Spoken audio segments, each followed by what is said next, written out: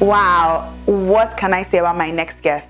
A powerful 28-year-old woman who is doing amazing things, investing in businesses in Africa.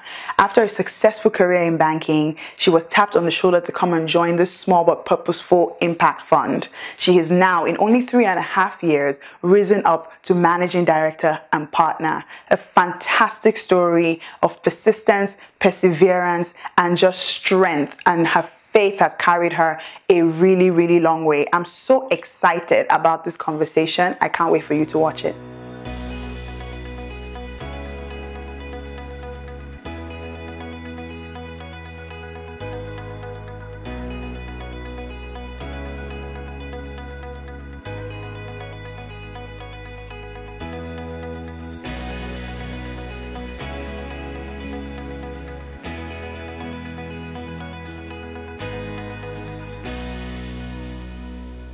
Welcome to viSHEbility, a show that shines a light on the marketplace successes of women of color, in particular Black women in the UK. And I'm super excited about this episode because I am here with just really a very, very inspirational woman, a young woman, but just has a lot of miles under her. So Adesuwa, welcome to our set. Thank you for coming. Thank you for having me. I'm so excited to get into this. Broad question. Yeah. Just, I guess, for our audience, just tell us a little bit about yourself, just so we can start getting to understand who you are and what makes you you. Yeah, no problem. So I'm Adesuwa Okunbo. I'm 28 years old. I am the managing director and partner of a company called Syntaxis Capital Africa, which is a private equity firm that invests in Nigeria, Ghana, Cote d'Ivoire, and Kenya, and some other select countries in sub-Saharan Africa. And I was born in Nigeria, in Lagos, originally from Edo State, Benin City to be exact. Both of my parents are Benin. Born in Nigeria, went to primary school in Nigeria, and moved to England when I was 11. Okay. I'm one of 4 people from my mum and my dad, the youngest of those 4. And when I moved to England at 11, I was in boarding school. Okay. And it was actually quite tough because being in boarding school, you know, you're away from, not only was I making a transition from being a day student to being a boarder, but I was moving from Lagos to a different country. Yeah. So it was pretty tough at the beginning. But thank God I had my brother and my sister in the same school, so that kind of helped to kind of soften the blow as it was. And then you know, made my way through school in Kent, which is outside of London, and went to Bristol to study economics, and then kind of, I wouldn't say I fell into banking because I was one of those people that knew when I was 15 years old that I wanted to go into banking. Okay. I'll let you finish and I'll ask you why. Okay. But then went into banking, got my first job with JP Morgan, right. and then actually, you know, before JP Morgan, I got my first job with Lehman Brothers, and then I moved to JP Morgan, and then and now I'm doing what I'm doing. So yeah, it's been an interesting journey. Okay. For sure. I never thought I'd be where I am right now, but yeah, I think it's I thank God that I am where I am, I guess. Awesome. So at 15, I mean, what most 15-year-olds are doing is not clearly thinking about their careers in banking. How were you exposed to banking? Why do you think you knew it was bank? What was it about it that, you know, attracted you? So I've kind of, throughout my kind of childhood, I've always been someone that's been interested in money.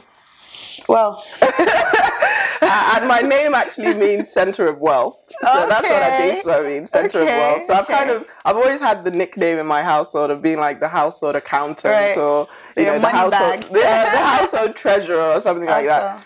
And when I was in secondary school, I'll never forget this. I took on a project. And I started selling lyrics in school. So I would go home, print out lyrics to a song, and go to school and sell them. And people actually bought not a song that you wrote, but like the you know, the popping song of that week. And I actually sold. So I've always kind of been someone that thought about money, thought about making money. And when it was time to kind of choose AS subjects. economics kind of stood out to me, because this was a subject where you're thinking about how decisions are influencing the world, and when I did more research into economics and started talking to people that were older than me, and like, well, what kind of jobs can you get with an economics A-level? I said, well, have you thought about banking? And back then, Goldman Sachs, Lehman Brothers, back in the day, they used to have events for people that were doing A-levels. So I applied, and I said, oh, well, let me go and see what it is. Yeah.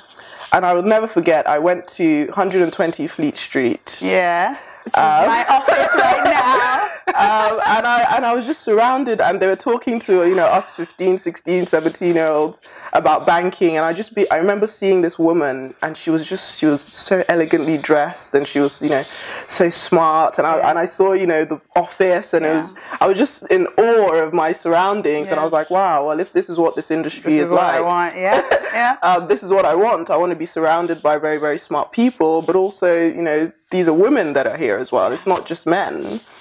So from that day on, I just did everything in my power to make sure that I got an internship in one of the investment banks. And thankfully, in my first year of uni, I did a Lehman Brothers Spring Week. And they said, we don't normally give internships to people that are in their first year of uni, but I'm someone that's very persistent. So I did my cover letter. I was hounding the HR women, and they were like, okay, fine, come in for an interview. And they gave me an internship, and I think I was 17 at the time, or 18 at the time, and I got my first job in an investment bank, and it was a paid internship for 3 months. And I was like, wow, this is definitely, now this would just confirm that this is the industry that I want to go into. But I'm sure you know the story, September 2008. I'm in New York on holiday with the family, and I put on the news, and I'm like, what? Wow, Lehman Brothers no longer with us. But so that's kind of how it all started. It was going to that Goldman office, hearing these amazing, smart people speaking, and just being really, at the top of their game. And I thought, well, this is definitely an industry I want to be in. And I managed to get the internship, and then the rest is really history from there. So you're 11, you come into this country, and I experienced that as well, but I came in much later. I came in at 16 16. Okay. What was it like having been surrounded by a lot of people who looked exactly like you, black, and then moving to boarding school, and suddenly you're like, you see white people, you probably see them on TV, you probably traveled, and you travel quite often. Did that mean anything to you? It did. And did it impact sort of your worldview? It did, because I'm so thankful that I had my brother and my sister in the same school, because in my class I was the only black girl. So, and actually that was a consistent trend all the way up to upper sixth, where I was the only black girl and the only Nigerian in my set. So it definitely took some adjusting, because you come from Lagos, where it's everyone, you're all the same, you all understand your cultural differences and nuances, to going to a situation where you're kind of having to be adopted into a new culture, and trying to navigate that at such a young age. Did you feel like you had to code switch at any point, as they call it, basically make yourself less African or less? Well, you have to start learning phoneme. I love how your accent just changed. You have to start learning phoneme.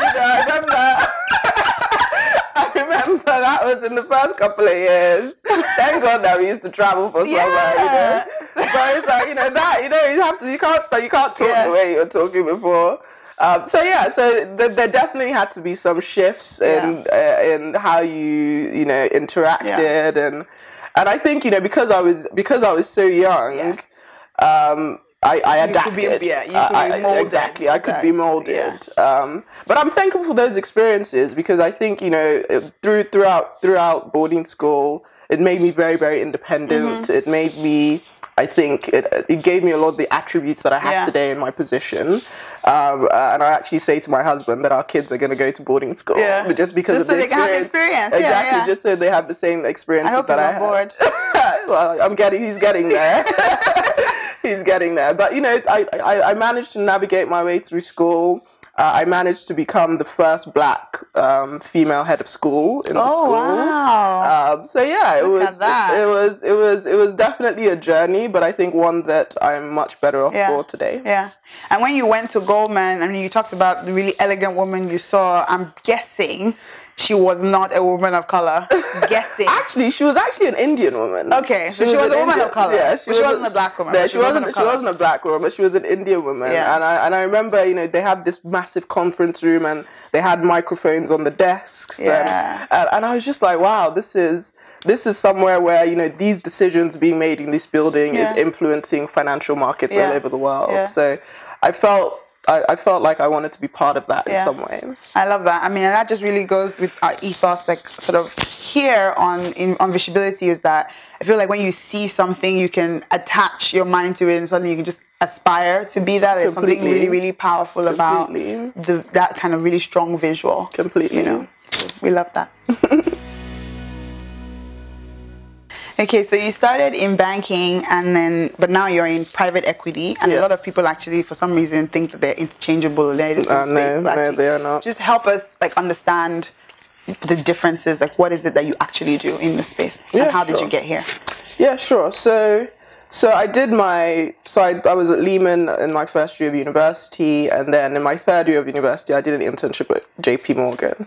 And I got the offer, and you know, like most Nigerian parents, they want you to do a master's, and I said, look, I've got the offer, I'm not doing a master's. So I took a year out to kind of just do my own thing. Yeah. And within that year, I did about a 5-month internship at TLG Capital, which is a private equity firm that invests in Anglophone Africa. Okay.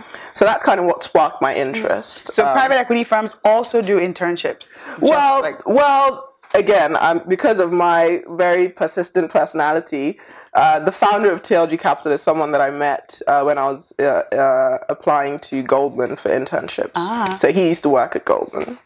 So I got in touch with him and I said, you know, I'm taking this year out. I'd love to come and learn more about what you do. And I think because he admired my gusto, he gave me the internship. But it's actually not typical for a private equity firm to do an internship. So anyway, that's where I kind of generated the interest for private equity in Africa. Because I saw that I could kind of leverage my relationships in Nigeria to find out more about companies, and so that kind of sparked my interest. But I was like, you know, I've got the offer from JP. Let me go to JP. Let me go and do the institutional thing. Okay. But I always kind of had at the back of my mind that private equity would be something that I wanted to do. So in my kind of coming up to the 4th year of banking, I get a call from a headhunter, and he's saying, well, you know, you've got this company.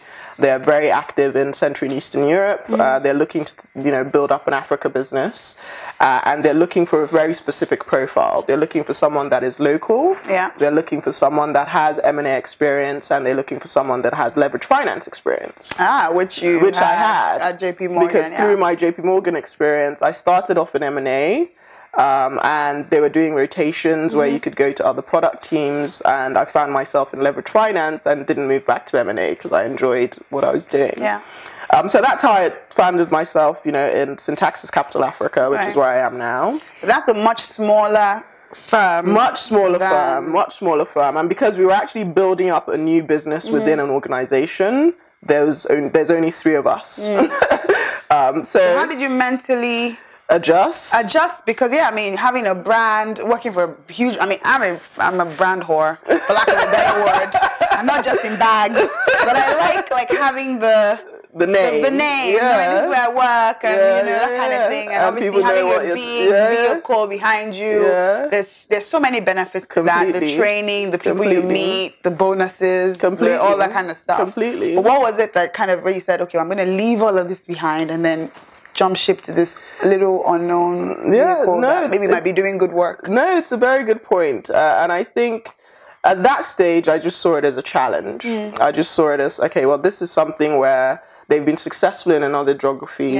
I'll have the opportunity to go back to Nigeria and influence in some way markets in Nigeria. So that's kind of what I thought. And I didn't really realize that I was kind of positioning myself for my purpose back then. I think I just saw it as, this is a challenge. This is something where it's something new. You know, when there's a point in banking where you kind of have to decide if you're going to be in here for life or if you're going to go and do something else. And I was at that stage, and I said, okay, well, let's take this on as a new opportunity that gives me the ability to leverage my relationships locally. So to answer your question about what is private equity, it's very different to banking. It is essentially investing in companies that are, well, we do growth equity, so it's investing in companies that are already established. They've already proven their business model, and they're just looking for capital to take them to the next stage. And people have this misconception about private equity that, you know, you have to have done banking to be in private equity. What we're actually finding now in my company and what we're doing right now is finance people are only really half of the story. You need operators. You need people that have actually sat in businesses, have run businesses, have gotten their hands dirty. Because you find, and as I found over the last 4 years running this business, is doing deals in Nigeria is very, very different to doing deals here. Companies sometimes lack the infrastructure. Companies sometimes lack the management skills. They lack that kind of organizational depth to be able to take on your institutional capital. So things go wrong. You know, we're looking at a manufacturing business, power issues, logistics issues, route to market issues. So you don't need people like me that, you know, understand, you know, valuation and finance and structuring and due diligence. You need someone who has the ground knowledge that have lived it. Exactly. You need people that have lived it. So my advice to people thinking about going into private equity is find where you want to be. Do you want to be someone like me that's, you know, the person making the investment decisions, or do you want to be someone adding value to companies operationally? So I think there's a misconception that private equity is only finance people, and it doesn't have to be. You can be someone who, you know, maybe you've taken an interest in running businesses before, or you've, you know, sat in your family business doing, I don't know, day-to-day operations. You could also be valuable to a private equity firm like mine. So I would say that you don't have to do banking. You can also be someone that can come on as an operator who's helping to add value to the businesses operationally on a day-to-day basis. Or you can, you know, go through the normal route of making sure you understand how to value companies, making sure you understand, you know, how do you think about, you know, what makes this investment attractive. So find your niche is what I would say. But it still does, it feels like private equity lends itself to people with more experience, more life experience. So how can someone who is still young aspire to that, or do they have to still go and do something else, whatever that might be, before they come in? Well, you're right. Private equity is definitely an experience game, and that's why people tend to hire from banks. So I would say that, you know, as a young person, if you're thinking about getting into private equity, you definitely have to put the work in. I would advise that if you want to be an investment professional in private equity, go and cut your teeth in banking. You don't have to do the same route that I've done, but M&A definitely helps. Because it helps you understand how to think about valuing companies. It helps you understand what makes this company attractive. So I would definitely say the M&A route helps. Not everyone can do M&A because of the long hours. And I started M&A. I quickly kind of decided it's not for me. But it helps. I think at least a year in M&A, I think sets, but I'm biased, but I think it sets the right foundation for people going into anything in life, because it helps you with self-discipline. It helps you meeting deadlines. It helps you, just thinking about more than yourself, actually, in a very philosophical, existential way. But but when you're in M&A, you don't have a life, so you are just working and making sure that you deliver on a timeline. So I think everyone should do M&A, but I'm just biased.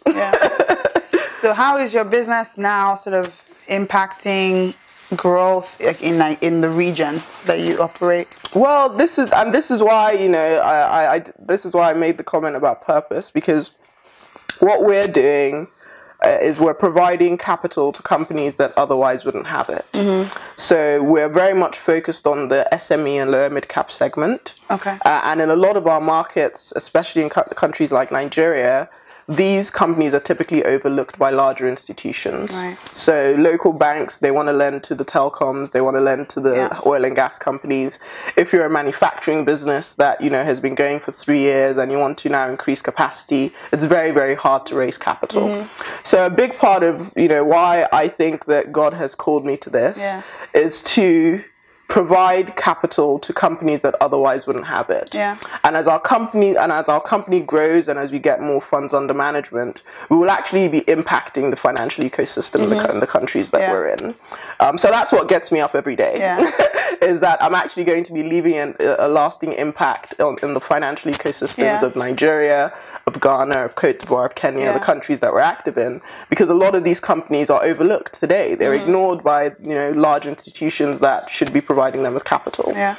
So yeah, and you know, I'm not a charity. The fact that we're doing this and able to also make money is, you know, impact with returns is always what I say, which for me gives me a lot of fulfillment. So Adesuwa, you were talking about the work that you're doing. Sounds really interesting, but can you put it into like a practical like space for us? So what are some of the projects, or one project that, for example, you're really proud of that you can share? Yeah, sure. So there's a company in Nigeria, and we actually haven't yet completed the investment, but I think it's one that I'm proud of because it goes to exactly why I do what I do. And this is a company that has been in existence since the late 80s. And they're looking for growth capital. And for me, it just puts things into perspective, because this is a 40-year-old business that can't raise capital locally. It's something that it's a disgrace, because I'm thinking of it as a Nigerian, but obviously it presents us with an opportunity where we can provide this company with an investment. So it's just under $10 million, and it allows them to expand and bring in machinery and increase their capacity. You know, they make, you know, hygiene products, so everyday essential hygiene products, and that's really what, again, going back to what I was saying earlier, it's what really helps me realize that what I'm doing is bigger than myself, because this company otherwise wouldn't have capital. You know, the local banks have ignored them. The majority of the private equity funds that have raised money in Africa are targeting larger buyouts, larger investment sizes. So we are in a space where the growth capital that we provide counts. It matters, because otherwise these companies would be ignored. So this company is something that we're very proud of. We were able to, you know, bring in new machinery, where we've been able to also enhance their power solution as well. As you know, power in Nigeria is a big issue. So this is one that it speaks to me, not only because it's a business that, you know, like our other countries, they typically wouldn't be able to get the capital, but it's in Nigeria where I know the products. So I can't say the name of the business, but I know the products. I see the products on the shelves. So it's also something that's close to me as well. Okay, so you've recently been promoted to MD and partner. Yes. So congratulations. Thank you. What, at 28, like, that is huge. Like, how do you do that? Like, I know, I don't even know. Like, it's just amazing. I just think it's just phenomenal and just, you know, hugely inspirational. But what was that like getting to partner? I know you talk about your persistence, so I'm sure that has a lot to do with it. Kind of banging down the door. Yes, it does. But, you know, what does that look like? So do you now lead your team, you know, and then what are some of the challenges that you faced along the way? Clearly, you've talked a lot about purpose, but that cannot come without its own challenges. For sure. So when I came into this business 4.5 years ago, well, actually, no, 3.5 years ago, coming up to 4 years, apologies. A couple of things changed. So I was brought in to help lead the Africa business based on my experience at JP Morgan, based on my experience at TLG and everything. And, you know, fundraising takes time. So I thought, okay, well, we're part of this large organization that's been successful in another emerging market. Now that we want to do something similar, it would be plain sailing. So you already came in a leadership Well, kind of, yes, kind of, because I was working with the managing partner at the time to help build out this business. But what we found out very, very quickly is, you can't just, import your track record from one geography to another. People expect you to, already, have a track record in the geography that you're active in. So yes, it's taking a long time to get to where we are now, where we have commitments on the fund, and we're going to be start making investments very, very soon. But having that persistence, having that grit, making sure that you understand your why, is, I think, how I've got into where I am, and obviously the grace of God as well. I always give glory to God whenever I can, because without Him, none of this would be possible. But yeah, it was really just navigating and making sure that my voice was heard throughout those 3.5 years, because if you don't speak up, people will take advantage of you. Is what I've found. So I made it very, very clear throughout, this journey that, for us to be successful, it's definitely a team effort and everyone has to come together. But you also have to make it very, very clear the value that you're bringing to an organization. So I think that's how I've got into where I am. It was through persistence, making sure that you recognize your value and you articulate it and communicate it. But also putting your money where your mouth is as well, because as you know, to become a partner, you have to pony up, you have to bring some money up. So thank God I have a supportive husband, and thank God I have a supportive family and system where things don't just fall in your lap. You have to work for it. And you also have to put your money where your mouth is. So now I own the majority of the business. Wow.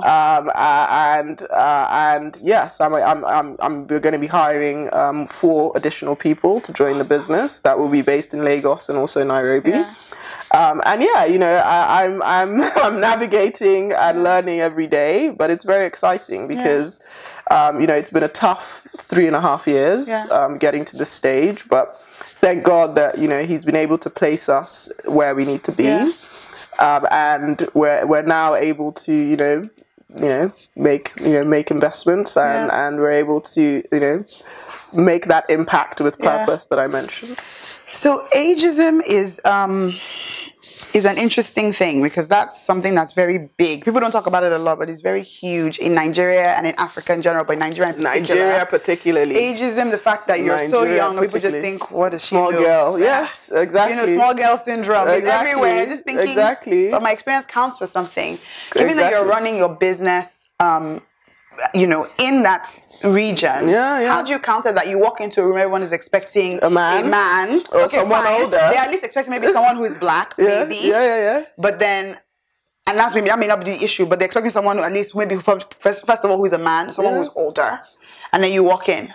It's a very good point, and it's something that I've had to deal with, and I still deal with now, because people will tell you, like, you're too young to do this. And what experience do you have? What experience do you have? And I think that you just have to own your age. And actually, it was a woman that I respect very much that told me that. I actually met her a couple of months ago, and she said, "Own your age, because own your experience." I've been very, very, fortunate to. Even though I'm so young, I started quite early, and I've always been kind of a year ahead of myself. So, I have $5.6 billion of transactions under my belt. So own your age and articulate your experience and articulate your track record, where if people, are, being ageist, you have something to back it up with. You can say that, but look at my exactly. CV. Look at the CV speaks for itself. The experience speaks for itself.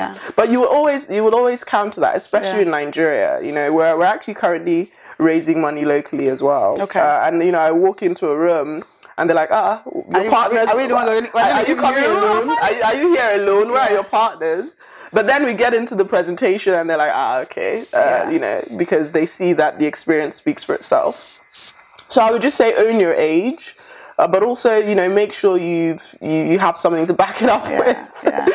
Because some people are ageist and sometimes they have a reason to be. But own your age and articulate your experience, and never let people tell you that you can't do something because of your age. And I'm negatively motivated. I am as well. Hugely. So when people tell me I can't do something, it just it just spurs me on even more. But you're right. It's something that I've had to deal with my whole life. I'm the youngest person in the boardroom, the only black person in the boardroom, and the only woman in the boardroom. So it's a trifecta.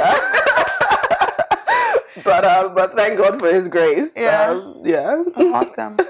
So you've talked a lot about persistence in terms of a core skill, and that's always a question I always ask: is what's a core like value that you hold? And I know persistence will be it. So I would drag that on. Yeah.